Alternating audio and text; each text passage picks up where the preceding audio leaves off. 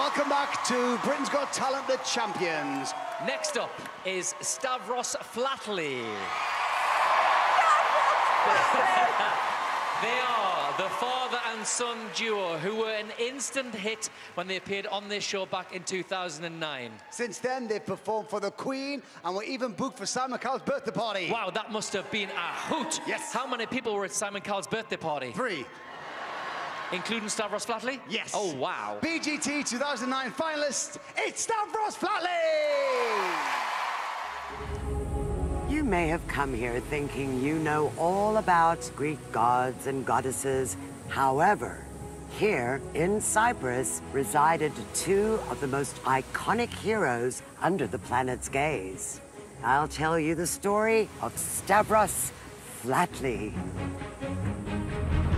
In the ancient times of 2009, there was a vast amphitheater called the Hammersmith Apollo. Inside was a god, a goddess, and a man named Piers Morgan.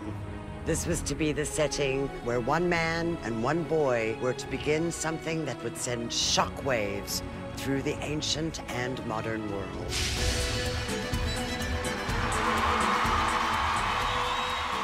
Their warrior-like physiques had the emblem of this fair land, Cyprus, embossed on their skin. This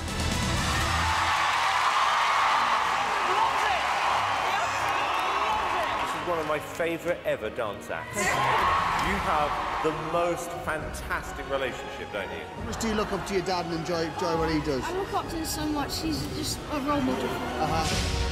Postcards, wigs, key rings. Their popularity knows no bounds. Although they were not victorious in the final battle, the legends are returning for their second chance to prove their place amongst the gods.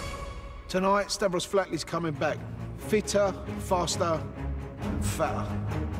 We're back!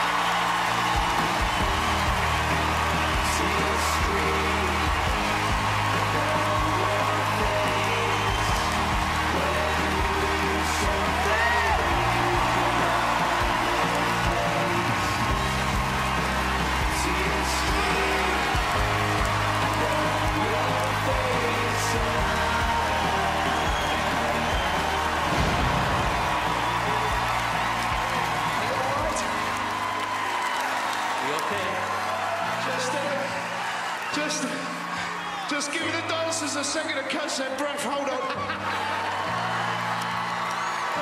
Oh, it's good to see you back, Stavros Flatley. Have a drink. Catch your breath.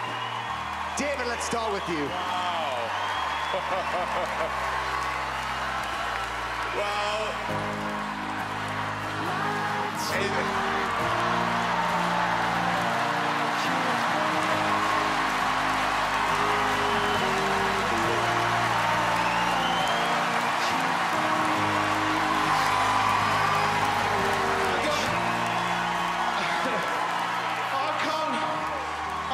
tell you how much you go mad for us makes us feel. But I want to say, this show is amazing.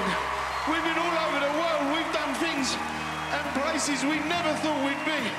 And it's because of you guys. Thank you.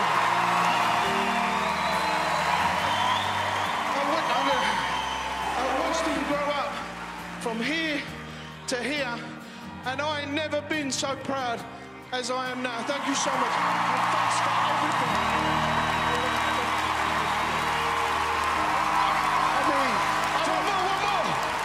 One more. We've got the judges. I know, but I've got to thank my dentist in Buffos. He's amazing. I've got the same team as Simon now. Look. Dr. Flatley in Buffos. Amazing. So, thanks to the Pathos dentist, judges, it's over to you. David. this for me is what this show is all about, which is ordinary people getting up and having a go, right? And it turns out you're two ordinary guys with a huge talent to entertain people.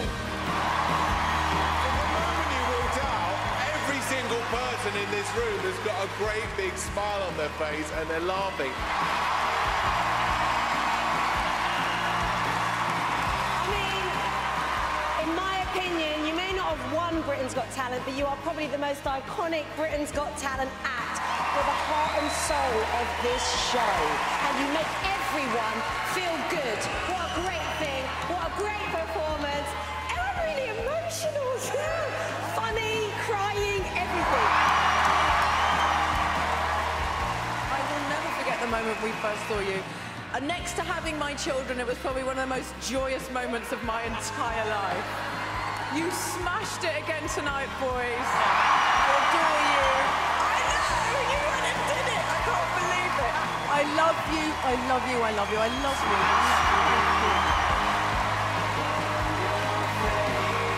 Never forget that moment when you guys came out. Well, I'm thinking, what the bloody hell is this? And like tonight, the same thing happened. It was like the crowd went crazy.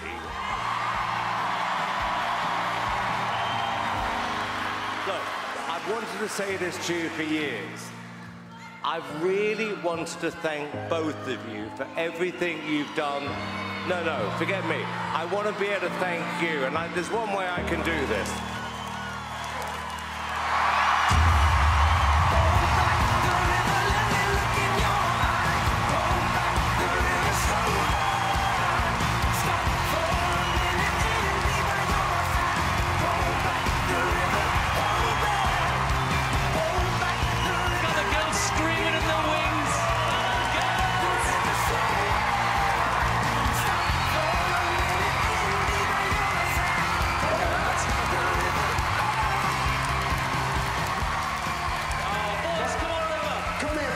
Say one thing to you, because it's going to sound weird, but it's true. You've just been given Simon Cowell's golden buzzer. How do you feel? Whenever you need us, forever we'll be there. If I have to come on this stage on a mobility scooter, I will come.